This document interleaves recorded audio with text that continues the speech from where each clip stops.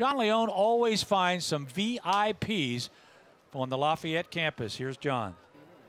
Right you are, Gary. VIPs they are. It's family weekend here at Lafayette, and I'm not sure there's another family more energetic or enthusiastic than these two right here. I'm speaking about Allen Haddad and, of course, his wife Janet. And Allen, your generous and significant support of the program over the years is well documented, but today belongs to your better half, because earlier this week, I believe it was, there was an enhancement to the Lafayette football facility, and it really is a tribute to the women of Lafayette football. Janet, why don't you tell us a little bit about it?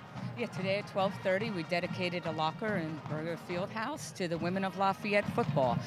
This idea hit us about a year ago.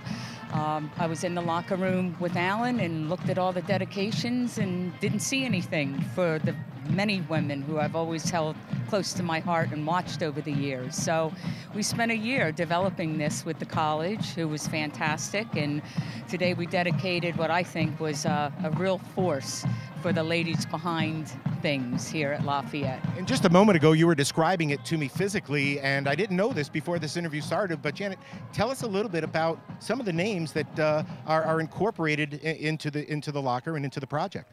Well, we have Lori Samet, who was the first woman trainer for Lafayette. Geez, I'm drawing a blank. Yes, Kim Beasley, who was the first woman to be part of Friends of Lafayette football. Honor Garrett. Geez, who else? Well, I mean, there's Cynthia McCartney, class of '79, one of our twirlers back then. We have cheerleaders on there. Let's see, Barbara Tucker, of course, Bill and Barb. You know, take us back a little bit, Janet. Obviously, your enthusiasm and your passion for the sport had to begin somewhere. Take us back to when and where and how.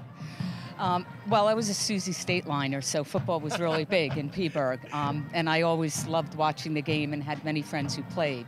But it wasn't until I got to meet this guy at Lafayette who played football, and I just became enamored with the game. And when he came back to coach in '79 and '80, I went on the road with him and was, I think, the first woman to do any scouting in the press box in times that Harvard, Cornell, a lot of them would just close the door and say I couldn't come in. We just walked right in. That's terrific. I learned a lot about the game during those 2 years. So just terrific. Allen, let me ask you, because I'm sure there's a lot of husbands out there who don't have a partner. That we all know how crazy and passionate football guys can be. Yeah. It must be a special treat to have a partner who shares that passion. It's fantastic, John. We've been together 40 years.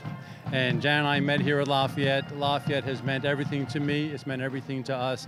It's given us so many opportunities through sports, through extracurriculars here at the college, the education I got alone. My opportunity to become an educator in the Lehigh Valley is because of Neil Putnam, who brought me back as an assistant coach, enabled me to take courses here. But in that process, that was my first exposure going on the road as an assistant coach. And it was too much for me to take in. Well, you know, as a coach, there's just so much when you're scouting. So I brought Jan for every game, and she was my down distance and hash. I was playing formation. We'd come back. There was Joe Sarrell waiting to take the report from us. So we had a great experience as youngsters here, the support from the college all the way through.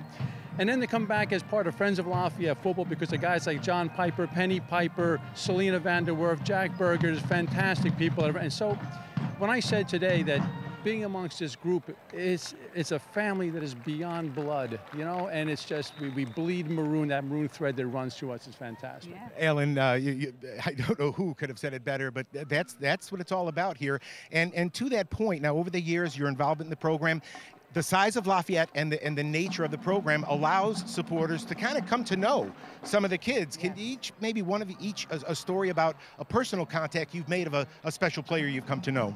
Ooh, well, I would say Major Jordan. He's a freshman, number 42 this year. His family came to every game last year before Major was even here to just check things out. We welcomed them into the Friends of Football tent, and what a supportive family that is now on board because their son is a freshman, but we got to know them months ahead of time, and we feel like we're their family, and they're our family.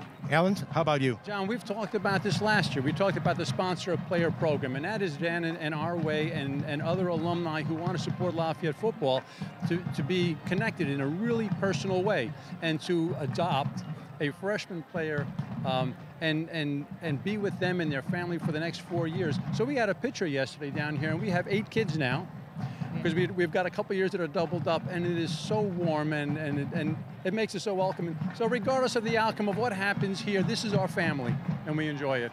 We like to talk about community. We like to talk about family. The Lafayette football program is family. Exhibit A and 1A right here next to me, Gary.